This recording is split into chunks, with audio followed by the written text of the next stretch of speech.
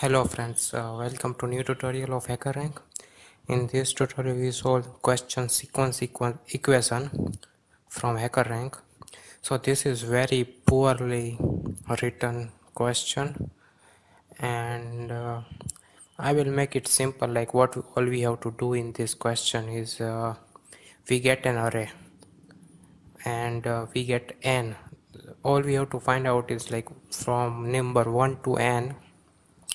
When first number is 1, then we have to find the index of one number. So 1 is at third position, so it becomes 3. Then we have to do is find the location of 3. 3 is at second position, so first value is y equal to 2. Same thing for 2. So 2 is at first position and first is at third position, so we print out 3. Then we go for 3, so 3 is at second position and second number is 2 is at first position, so our output is 1. This is how it is works. All we have to do again, let me again here, let's do here we start with x equal to 1. 1 is at third position and 3 is at fourth position, so we have to first value is 4.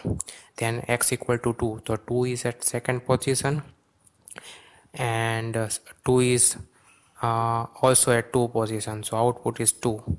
Then 3 at fourth position and 4 is at fifth position, so here is 5. So just like that, all we have to do is, so let's first of all delete everything. The statement is very poor here, so it's hard to understand. So delete everything and let's start our main function. We get two things. First is integer n, so input of n, and after n we have an array of length n. So let input for array, that is simple for loop, and we get input for every element of our array. So this is how we get our input. Now the solution is very simple. We have to run 2 times for loops. So first of all, let's declare a vector to store our value of our output. So vector integer type, and let's say call it a result. So first of all, our first for loop, in first for loop I equal to 0, I is less than n, and I plus plus. We are doing comparison here. So another for loop, int j equals 0, j is less than n, and j plus plus. All we have to find is if our array, let's say ith element, is equal, let's say our array jth element is equal I plus 1, because our index is start from 0, and here in our example we have to start from 1, so it will be I plus 1.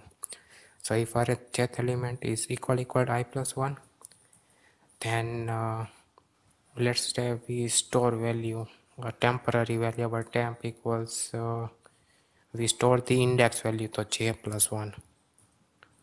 So we have to declare our variable here int temp. So we get our temporary variable value. Once we get that, all we have to do is like break our for loop, because we don't to go further with that loop. Again on another for loop, int j equals 0, j is less than n, and j plus plus. Again we check if our array, let's say jth element, is equal our temp variable value, then we have to store that index. So let's say our result, our vector result dot we do the push back operation, push back, and we get the value of index plus 1. So we push back that index plus 1, and once we push back, we have to break the loop. And once our main for loop is over, we have to display our entire vector as a input output. So for int I equals 0, I is less than n, and I plus plus,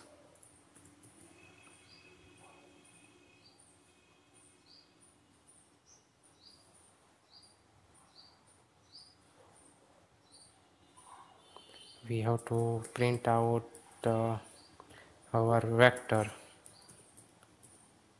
ith element and end line. So this is it. Let's run our code.